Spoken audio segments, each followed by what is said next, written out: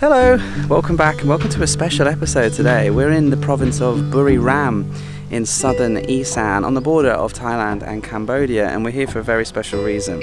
Well, a few special reasons. The first is we're going to have a quick look around the province. I'll show you some really interesting and unique historical sites and some surprises. So plenty to see at the beginning of the video, but then in the middle and at the end we're coming to a very special place and we're going to be meeting one of my favourite YouTubers here in Thailand, someone who I've watched over the course of the few months I've been driving around Thailand, and I feel like I've become a part of his family because through his content he's taught me so much about rural life in Thailand, and we're going to roll up our sleeves and we're going to get involved today, learn about the process of living in the middle of nowhere in the beautiful countryside of Buriram, and we're going to meet the naked guru in Thailand. Got himself in shit again, Paddy.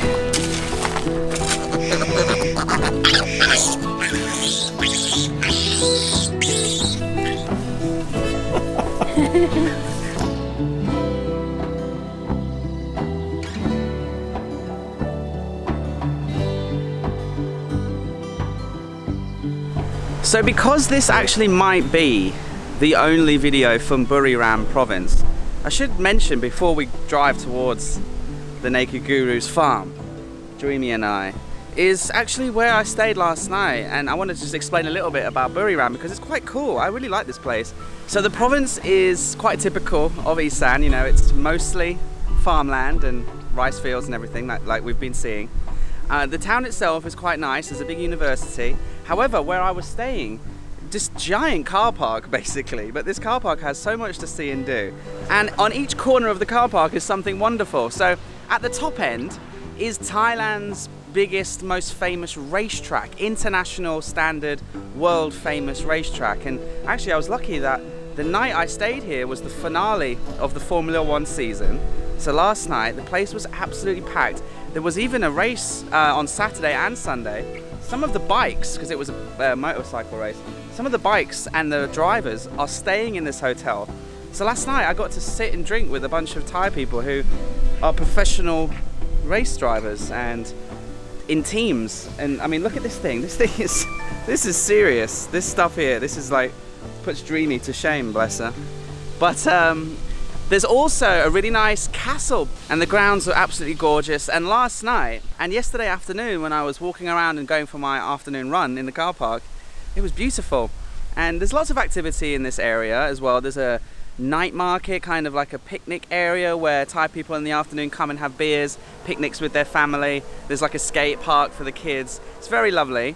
And then the coolest thing is a 20,000 capacity football stadium for the local team Buriram, who I think are Thailand's most popular and most successful team, and they have this huge stadium, 20,000, and unfortunately it's not the season. They're having a winter break. You know, I think I might come back to the town and we might do another video in the future, but for now it's early morning, I've had breakfast, and we've got an hour drive to the countryside to, yeah, go meet the Naked Guru. So let's go.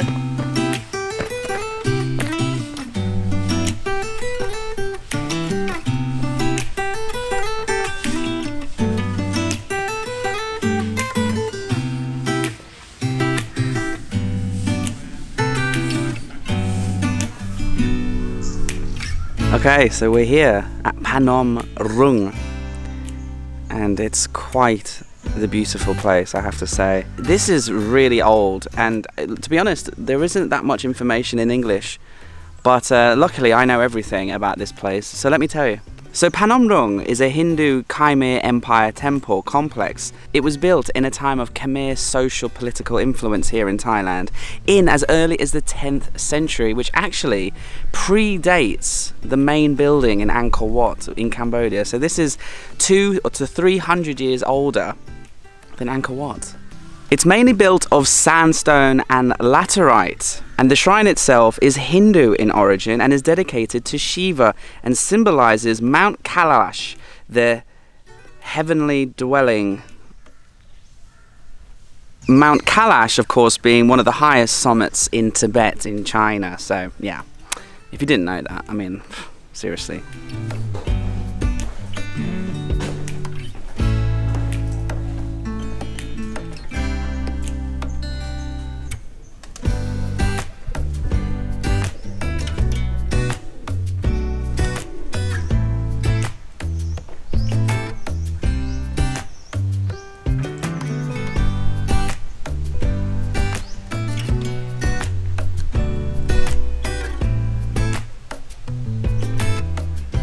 so old. And you know, it's so old, you can see that they used to have these holes in all the rocks because they had to drag them here from far away, and they had the slaves and workers to pull them via ropes and then manually lift them and put them up here to create these structures. And then, you know, the more skilled workers would then delicately do all the artistry and inscribing and sculpture work into the stone.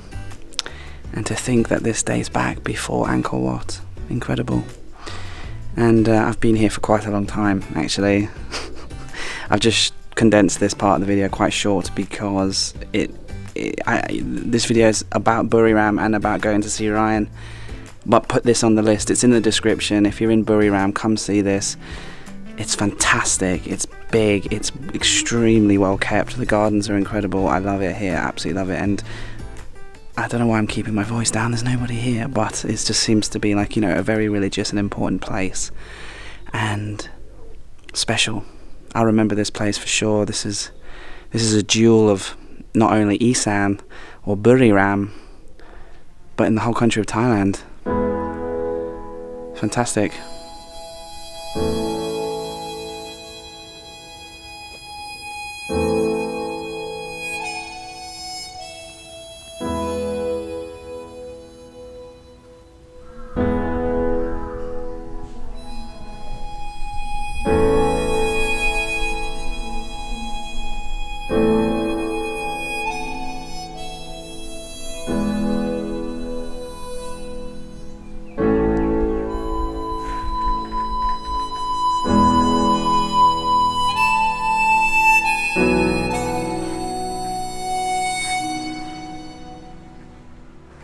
Okay, we made it. So, not to the farm, but Ryan has recommended me.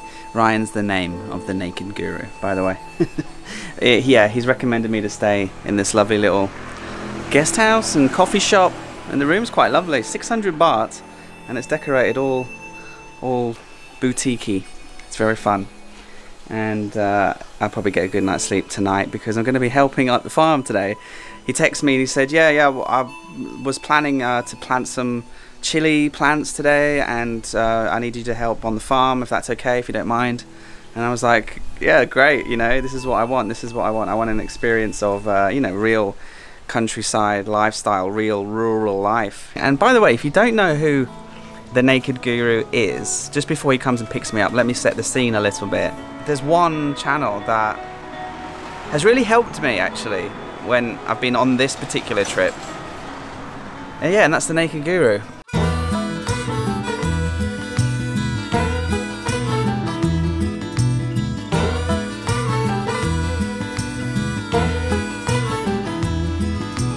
So on paper, I think I was put off initially, just because the naked guru, I don't know, I just imagined this hippie guy living in Thailand, and I thought, oh, here we go, this could be pretty cringy. But it's far from the case. In fact, as soon as you start getting lost in the content and you start to get to know him and his family and the backstory and the evolution of what they've built, because over the past 6-7 months I've watched every single one of their videos, and I've learned so much about the simple life here in Thailand, the rural life. And you know, Ryan's really good at explaining things, how things work, and also sharing his personal journey. He's not afraid to let it all out, and he offers really good, wise advice. I think that's where the guru comes in. As you know, I've been struggling from time to time on this trip from loneliness, a little bit of anxiety sometimes. Just the general things that happen to you when you're traveling alone for a long period of time and you're starting a new business and lots of things going on at once. Things can become a little bit much. So when it comes to YouTube, when I come to settle down and get into bed and put the telly on or cast onto the screen, or even just on my phone or the MacBook, you know, every night I normally have 1 or 2 hours on YouTube just watching my shows and watching my favorite channels, and he's always on. The music and his simple life and the way he explains things, it's very soothing, it's very relaxing, and I feel like I've been brought into his family. I feel like a part of the family. So it's going to be strange to meet his wife and see his little boy and see the farm, because I feel like I know every plant and every nook and cranny of it, because I've watched it grow. Literally, I've watched it grow from a big empty space of nothing mud to a thriving mini little farm with multiple buildings that he and his family live and work on. So that's who he is. And you know, I left a comment on one of his videos saying, please can I come and visit when I'm in Buriram? And thankfully he responded, and we added each other on Facebook or whatever, and he's on his way. So what a great opportunity to not only learn a lot about rural Thailand, but also to go meet one of my favourite content creators here on YouTube. So I'm excited. You just keep your eye on the road, don't worry. Alright. Okie dokie, here he is. Right, here they are, here's everybody. Hello! Oh, hello! So, shall I tell her what happened? This is actually the next day. What happened? We blacked out. No, he picked me up and went back to the farm, and we sat down, we started having a chat, getting to know each other and walking around. Next thing you know, it's 6:30 and the sun's gone down and I haven't picked up the camera and he's not done anything, and we've just been chatting away the whole day. It was great though, wasn't it? Yeah, it's nice. I really needed just to have a proper chat with someone, and yeah, we just got lost in talking about life, YouTube and the future of the world, wise guru type stuff with the guru. So he wants me to graft, don't you? We're going to put you to work. Like, you got to come to Isan. You have to live the real Isan lifestyle. So it's visiting the buffalo and shoveling crap and getting you to work. And also, I've got a beautiful sarong for you. It's your choice if you'd like to wear it or not. But it's a beautiful, beautiful sarong. It's how the locals dress. Keeps it all very airy down below. It's not a fashion statement. Many people might think it's a fashion statement. It's nothing to do with fashion. It's practical, and that's why the locals wear it. So hopefully we'll get Paddy in a nice sarong and get him to work on the farm. Commando or what? I do. When in Rome. That's a Paddy Doyle exclusive, that is.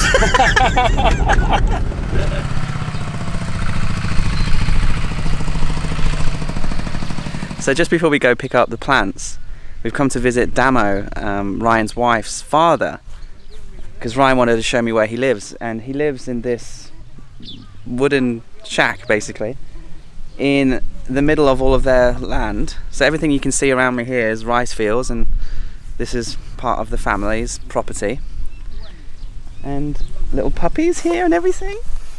And we've come to learn a little bit about the buffaloes. Oh, hello. Hello. Sawadika. Oh. Hello, you're friendly, aren't you? But yeah, Ryan wanted to show me just sort of the simpler life, because this is where Damo's father just lives happily in a wooden shack in the middle of nowhere, which is really cool. Are you alright, love? How are you? They also have a family of buffaloes, so we're going to go say hello to the buffaloes, because I've got some questions about buffaloes. If you saw recently, I got chased by some. And I don't know if they're friendly or not, so I'll ask him some questions about the buffalo. This is her dad coming behind here with the doggies. Aww.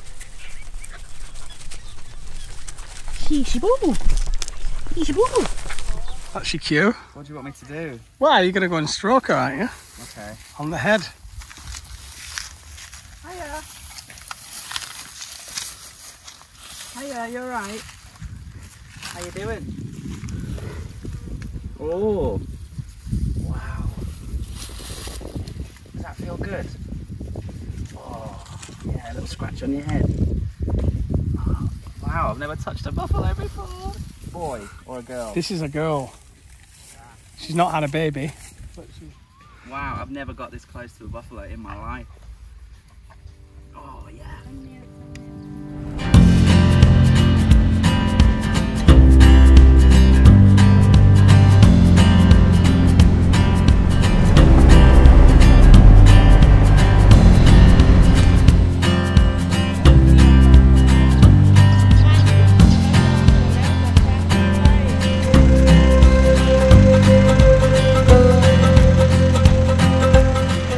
get over just how in the middle of nowhere everything is. You just bumpy road, no signposts, nothing, and then there's people's businesses and housing, and everyone just seems to get along, and there's buffaloes and cows everywhere.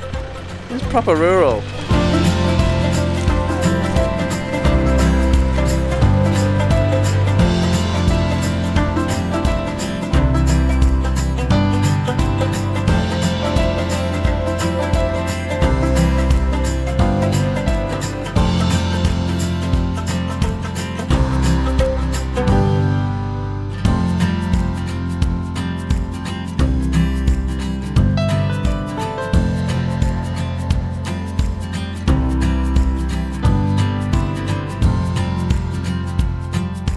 Right, we're back. We have all of the veggies and the plants that we're going to be planting, and I'm going to get changed into the traditional guru outfit. So what do you think? I feel very feminine wearing this. Hello! How are you? So come on then, show me what we're doing then. What's the plan? The first, this area, we're gonna plant chili. Chili here? Yeah. I'm worried I'm going to chop my toes off. I'm clumsy, trust me. You know, put your shoes on. No, that's alright, I'm okay. I'm not a child. Cut to, my toes have gone!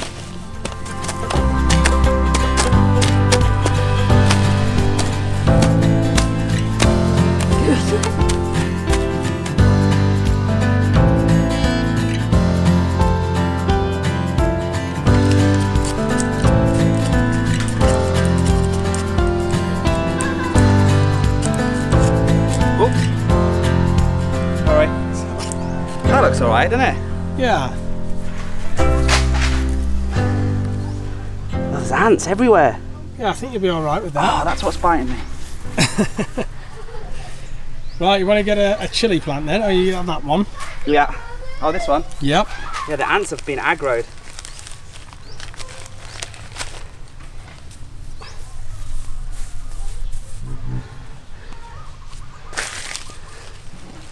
How's that? Beautiful. Well, you have to send me pictures of that one as it grows. As it grows. And the first time you yield some chilies. Yeah, it was a surreal experience to be working on the farm. I mean, I've been watching Ryan's videos forever, it seems like, and now I was here, it just felt strange. It was like being on the set of one of your favourite TV shows or something, and a part of me thought that he only wanted me to plant a couple of things and get some B-roll for his vlog, but no, he had me working in the sun for hours. We planted so many plants. I was getting eaten by the ants and burnt by the sun, and I had 3 or 4 blisters on my hands within a few minutes. Remember, I'm a soft city boy. I'm not like a real Isan farmer type person, so it was as fun as it was hard work. Luckily, the little boy Tiss, Ryan's gorgeous son, came over and offered some water. Was that for me? Thank you.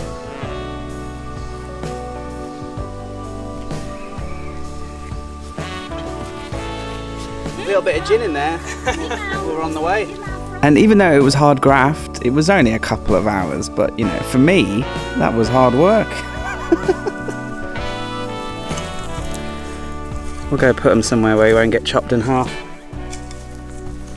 Right, so since we've just finished planting them, this is the buffalo poo area, where the buffalo that they have sleep in the evenings, and then they've crapped on the floor everywhere and created the best fertilizer, and then we're going to go back and spread it on the top of the plants. Wet.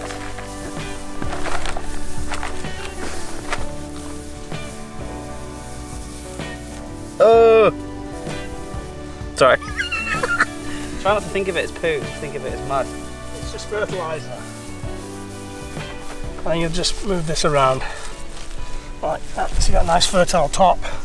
And then each season, the soil just becomes more and more fertile from this. So you don't even put that much on, do you? No, you don't need to overload it. And it doesn't smell. Because if you overload it to the young ones, it burns the plants. It burns, especially seedlings. Before, when I didn't know what the hell I was doing, I was putting buffalo poo on seedlings and they're just falling over dead because they burn. And after we had finished planting, the guru wanted me to meet his newborn piglets because they needed help feeding. Oh yeah.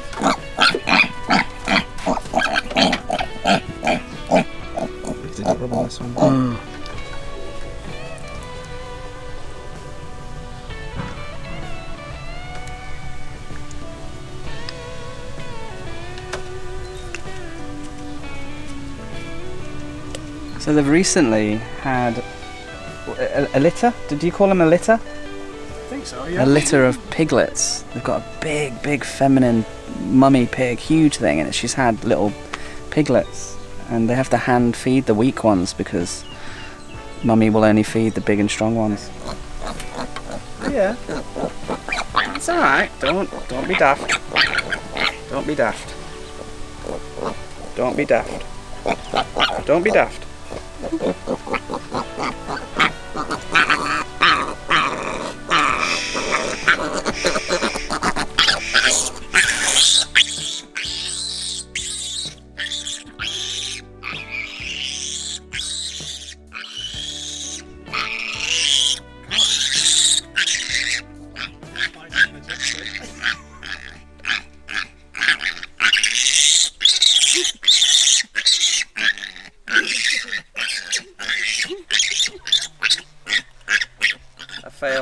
I think the work for the day is done. We went out and got the vegetables, we planted them, we fed the pigs, and we've done our little bits and bobs for the day, and that's it. So we're gonna have a quick shower and jump in the hot tub. Yeah, this is what Paddy Doyle and the Naked Guru in a hot tub looks like, if you've ever wondered. So yeah, look, for the rest of the afternoon we just talked in the hot tub, and actually Ryan cooked a really nice mukata style barbecue, Thai barbecue style dinner. And you know, this was my second day on the farm. I told you at the beginning, the first day, which was the day we planned to film, we just didn't, because we just got on so well and we were just talking for hours and hours and hours. And you know, Ryan the Guru, if you're watching this, I imagine you will, thank you for letting me come visit.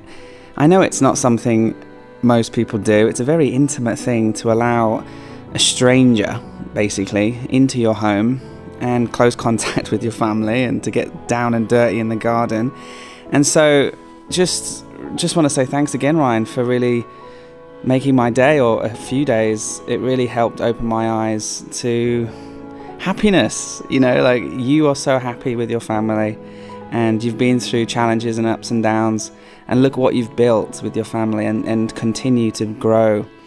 Not just each week seems to be another bamboo hut in the house or something, but just the general journey that you're on.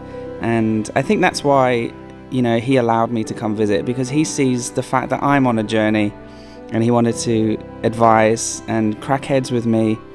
And yeah, I hope I rubbed off a little bit of information and insight into you, because you certainly did to me. So thank you again, Ryan. And thanks for the delicious dinner and just everything. This has been one of my highlights of the whole trip, especially Isan. For sure, this is the highlight of Isan for me.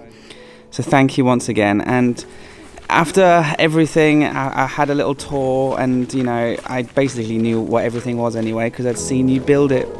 But in the afternoon, just before he dropped me off, we went for a lovely walk with the family and just soaked up the Buriram countryside vibes. And I can tell you, if you've ever watched his videos, it is exactly how it looks. It is as beautiful as it seems, quiet and peaceful, and it's the simple life. And sometimes the simple life is the best way to go. See you in the next video, guys. Thanks for watching.